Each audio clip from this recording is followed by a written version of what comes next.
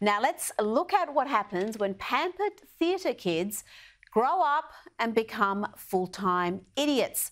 This lot put on a play of sorts outside the White House Correspondents' Dinner featuring IDF soldiers murdering civilians in cold blood.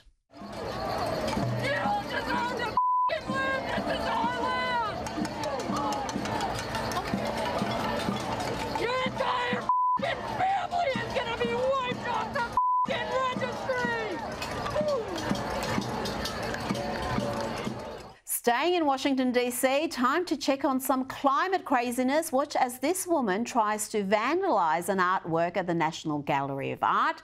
Thankfully, it had a protective case around it, but she did her best. Hold it in. Hello, friends. My name's Joanne. I'm a mom from Brooklyn.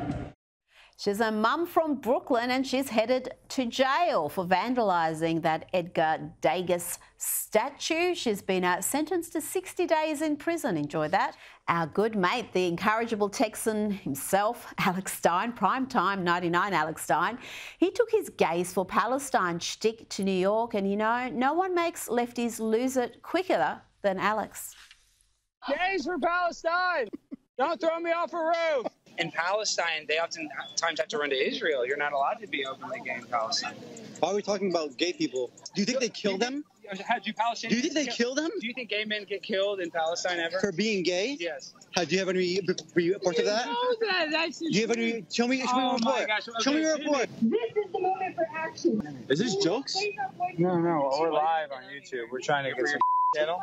You like smiling, huh? No, I'm just trying to cover this. It seems funny to you. It seems funny. Well, okay, now everybody's getting mad. No, I hear you. Oh my God! To California now, where riots are breaking out at UCLA as students are forced to protect themselves from the mad mobs taking over the university.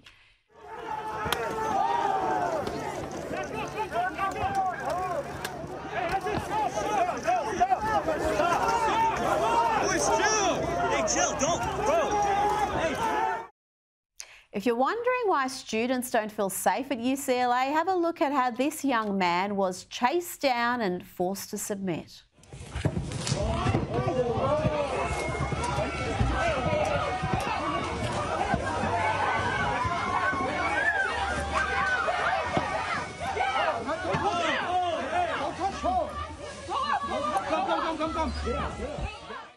But I have some good news for you. This wonderful footage of frat boys from the University of North Carolina standing up to the campus Marxists to protect the American flag.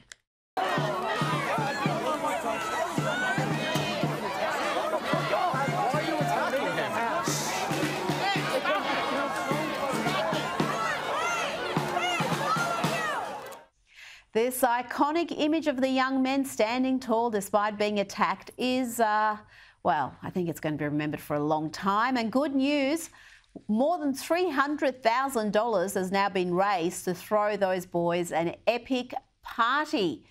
Fantastic. There's hope for the kids yet.